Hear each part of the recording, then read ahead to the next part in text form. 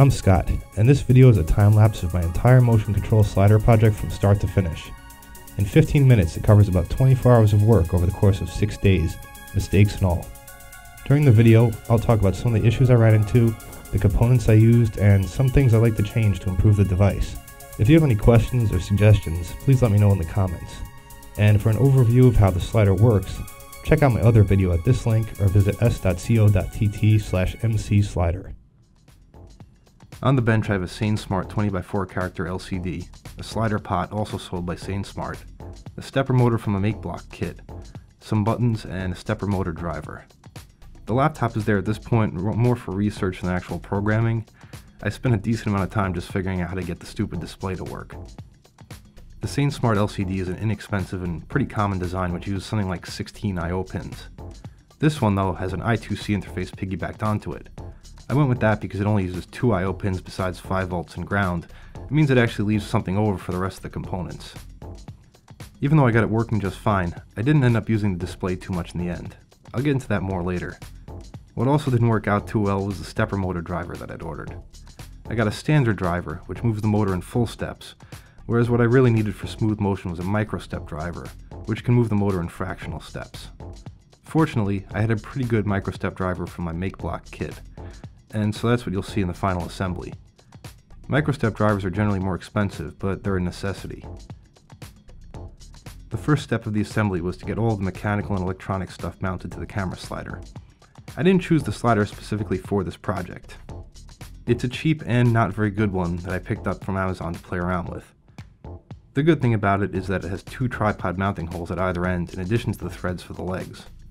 That's why I didn't really need to do anything ingenious here. I just put some bolts through those tripod mounts in the Makeblock beams and torqued down a couple of nuts really tight. It works, and I don't have to modify the slider at all. That being said, I could have drilled some new holes in the track that would fit the bolts just right to make for a more solid structure. I had a hell of a time finding a timing belt that was the right length for the track, at least at a decent price.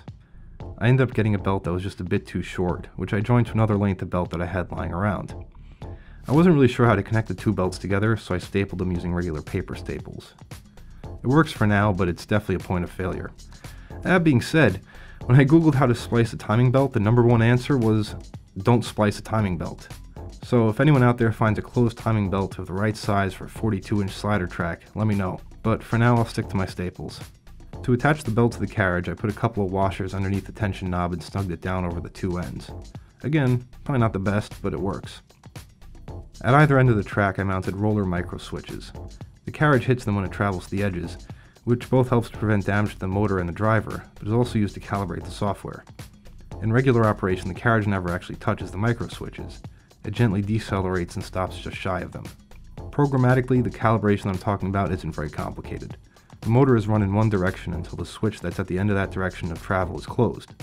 The motor then runs in the opposite direction towards the other switch, and the number of steps along the way is counted. It does that again back to the starting point and compares the number of steps it counted in each direction. If they differ more than 5%, the controller gives an error and offers to recalibrate. After I got the basic mechanical parts of the slider put together, I tested them using a really simple program. All it did was bounce the carriage between the micro switches at either end of the track. It hits one, reverses direction, and then hits the other. It does the same thing over and over. It was a good proof of concept and a sort of milestone in the project. I threw one of my DSLRs on there to grab some test footage, and it came out rather well. At that point, I hadn't been using the right stepper library, so the camera was moving very slowly, but that worked out great for the time-lapse video. I then moved on to laying out the control panel. The design was something that I put together in Photoshop, which I then measured and transferred onto the cover of the project box. I had to tweak it a little bit to match the actual sizes of the components, but overall it pretty much went as planned. One mistake was that I marked the surface of the box with a Sharpie. I figured that I'd be able to clean it off with alcohol. Apparently you shouldn't use permanent marker on ABS plastic. It gets absorbed into the material and doesn't come off completely. I guess in retrospect maybe that should have been obvious, and it wouldn't have been such a big deal were it not for the fact that I got clear labels onto which I printed the cover decal. I chose to mount all of the controls and components to the cover of the box so that I could open it up without having the leads running into the box itself. It makes for easier construction and troubleshooting, but also meant that I had to use a very large housing. If you're going to embark on this sort of project, it's probably worth going a smaller route. The big controller can be a bit cumbersome. By the way, I started off trying to drill the ABS with regular old wood drill bits. For small screw holes they work great, but for the larger button and switch holes, the big bits just tore into the material. I found some advice online that said that step bits are the best for ABS, and ordered a pretty inexpensive yet good quality set. They were just the right tool for the job and made perfect burr-free holes. While I was waiting for the step bits to arrive, Amazon Prime is a fantastic thing by the way, I decided to test out the buttons that I got. They're single pole, momentary contact, normally open, and they have internal LEDs. I only saw them in product photos and I wanted to see how they'd look in real life. I have a decent amount of Cat 5 cable lying around, so I used that as hookup wire for a lot of the connections. I found it worked out pretty well and kept things neat wherever I needed to run wires in pairs, like for the buttons.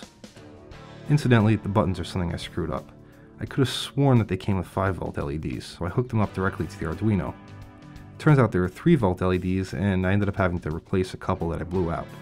Fortunately, the step bits arrived, so I could get back to the control panel while I was waiting for the new buttons. For straight cuts, all I had on hand was a coping saw. Actually, I tried using an X-Acto knife first. It barely made a dent in the thick ABS. I even tried heating it with a soldering iron, hoping that it would melt like a hot knife through butter. It didn't, and it just made a mess and ruined one of my blades. Maybe it's due to my crappy hand-eye coordination, but although the coping saw cut the plastic pretty well, because I did use a really fine-tooth blade, it was by no means perfect. I ended up having to tweak a lot of my cuts with a file. That made a huge mess, so I wouldn't recommend it. I hear that a nibbler is the best tool for the job, and I probably should have ordered one along with the drill bits. The one benefit of using the file and getting the holes just right was I was able to mount the LCD with a really tight friction fit. It was going to be a pain in the ass to get at just the right depth by screwing it from behind using offsets, and it probably wouldn't hold up to heavy abuse, but I've been playing around with the controller a lot and so far the display hasn't budged. I mean, a little bit of glue would make the connection permanent, but I want the flexibility to mess around with the design in the future. Besides the control panel, there's a small project box that I bought to hold the stepper motor driver and all the hookups for the slider track components. Of course, I sized the box for the wrong stepper driver, so I ended up having to bolt the microstep driver to the outside of it. That worked out fine because the microstep driver has its own housing, though it would have been a lot neater if I just found a bigger box. Then again, it does allow for easy access to the dip switches on the driver, which can be useful to scale the speed of the carriage. For the cover label, or decal, whatever you want to call it, I used full sheet 8.5 by 11 Avery shipping labels. They were cheap and worked pretty well. I thought it'd be cool to use clear labels so that I could have the gray plastic show through in certain parts of the design. That was a bad move because besides allowing my ill-removed layout markings to become visible, it made the coloring on the rest of the label really dull. In the video you'll see that the blue pops a lot more on the white paper backing, and it's something I probably should have considered, but I didn't. I did the graphics in Photoshop, which should have worked out okay, but even though I measured and laid everything out to like 0.5 millimeter precision, there was some kind of scaling happening between the measurements in Photoshop and the final printed design. I printed it with no scaling, of course, so I'm assuming it's some vagary of the printer or the drivers. The point is that I had to do a lot of back and forth with the test prints to get everything just the way I wanted it. I printed the label with a few different color schemes, and finished off my favorite two with a couple of coats of tester's lacquer. The labels are inkjet printed, so the lacquer should help prevent the ink from rubbing off and making it somewhat water resistant. I actually tested the sheet that I didn't use for the project, and though a few drops of water didn't cause the ink to run, which it did on the uncoated copy, when I tried to dry the water off, it smudged the hell out of the area. Now, I don't know how people usually mount an Arduino to a project box, but here's what I did. I used 4 brass offsets, the kind you usually find attaching a motherboard to a computer case, and attached them to the Arduino through its mounting holes using screws. Using a white paint marker, I marked the tips of the 4 offsets and set the Arduino into position. The paint transferred to the inside surface of the case, providing reference marks in the precise location of the mounts. I drilled on those markings about halfway through the plastic, being very careful not to punch all the way through to the other side. I sanded the ABS around each hole to roughen the surface for better adhesion, and mixed up a little bit of JB weld. After removing the offsets from the Arduino, I dipped the threads of each one into the JB weld before screwing them into the shallow holes I drilled. Now only a couple of the threads caught, but it was enough to hold them in place. I then screwed the Arduino down, being very careful not to pull out any of the offsets. By doing that, I kept the offsets square to the case and perfectly aligned while the JB weld set. That actually worked out really well. It's a pretty solid mount. The best part is that it's completely invisible from the outside, and the Arduino is removable. Mounting the rest of the components was pretty straightforward. The power and speed lockout switches snapped right in, while the buttons and power jacks have a nut that's screwed on from the back. Fortunately, I put those on before I soldered the leads, because I made that mistake before. The potentiometer didn't come with mounting screws, but I had a couple of the right size that I think I'd stripped off a laptop. I did countersink the screw heads for a little bit of a cleaner look. I wanted external access to the Arduino's USB connector, but I hadn't wanted to awkwardly hack away at the rim of the cover and the top edge of the project box, so I got a short USB whip which is meant for panel mounting. To connect everything to the Arduino, I used a solderable breadboard shield. Besides providing through holes for the wiring and resistors, it also means that I can easily and neatly disconnect everything from the Arduino in case I need to replace it in the future. I never did end up buying a set of helping hands to hold stuff in place while I soldered, so I ended up taping the circuit board down to the table and propping it up in all sorts of weird ways while I connected everything. Wiring up the interface box was really straightforward. There's no board in there, just splices between the wires on the DB25 connector and the micro switches. The box doesn't do much except contain the ends of all those cables. One thing I might update with that interface box though is to use modular connectors, like RJ45s or something, to hook up the micro switches and the motor. I used big fat DB25 connectors between the slider and the controller because I wanted all those pins for future expansion. I also ganged up a bunch of the wires for both supply and ground because the relatively high amperage stepper motor gets its power via that cable. Another change I'll probably make is to move the power connection from the controller to the interface box. The slider is usually immobile, so it ends up being more convenient to put the extra connection there. I'll probably also add a power switch and an LED to the interface box in that case. There's also a voltage regulator in the controller which brings a 12 volt input down to 5 volts for the Arduino. I use a 12 volt supply because the stepper motor driver is powered at that voltage.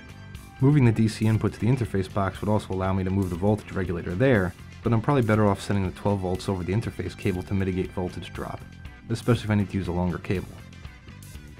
I think that overall this project came together pretty well, except for the programming. And I know it's lame to write shitty code and then just apologize for it rather than fix it, but that's exactly what I'm going to do. The code is available for download on my site, but try not to hate me too much when you read through it. There's some ignorance and some laziness in there to be sure. This was a long project, and by the time I got to the software, I was in that get-it-done mode of thinking. Now, mea culpas aside, there are some reasonable compromises that I had to make to solve some of the problems that you might have to face. In fact, the biggest defect in this project was that I started off with an Arduino. A Raspberry Pi or something more powerful would have been a better choice. The main challenge is that to get a smooth motion out of the slider with a decent top speed and enough torque to move it, I need to move the stepper motor very frequently. So frequently that I had to sacrifice high speed for smooth motion. I also had to sacrifice updating the LCD during motion, and only pull one control button or potentiometer per loop. I'm using the Excel stepper library, which very nicely generates smooth acceleration and deceleration.